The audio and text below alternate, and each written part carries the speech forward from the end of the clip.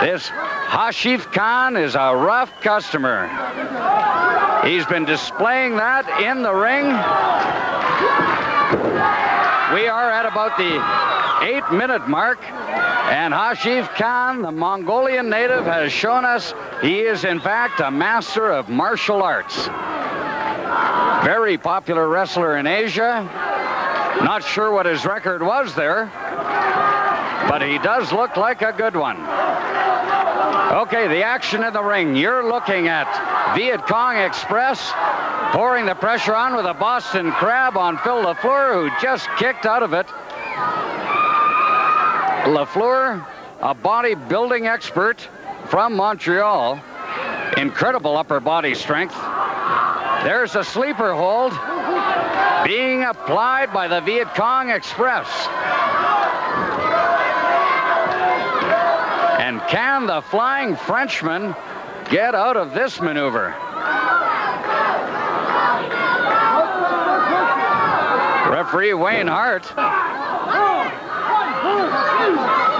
This bout slated for one fall with a 30-minute time limit. In comes Hashif Khan. And the 270-pounder working over Phil LaFleur.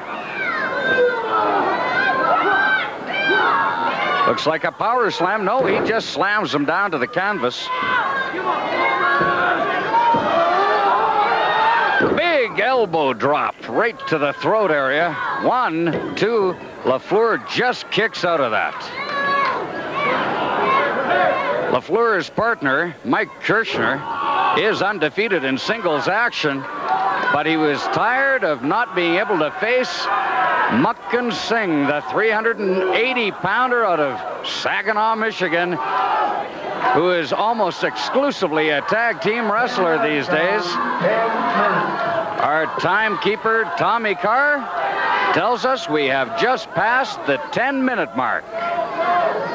LaFleur pinned in the corner by Hashif Khan.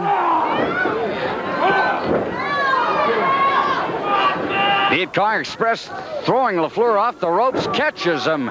The big blow to the throat. There's a quick tag. It's going to be 2-on-1 here. Khan, another big clothesline for LaFleur. LaFleur's throat has got to be smarting right about now. Khan off the ropes again. Oh! He missed with that big karate kick. Hit his own partner. There's the tag. In comes Kirshner, and Kirshner is a man possessed. Goes after Khan. Now a big suplex on the Viet Cong Express. Kirshner is going to do a little noggin knocking. Whammo! Out goes Khan. Off the ropes, and the big clothesline by Kirshner. Big elbow smash. Knee drop. Kirshner in control. Whoa! He is one fine wrestler, Mike Kirshner. Here's the pile driver. Viet Cong Express is on Strange Street.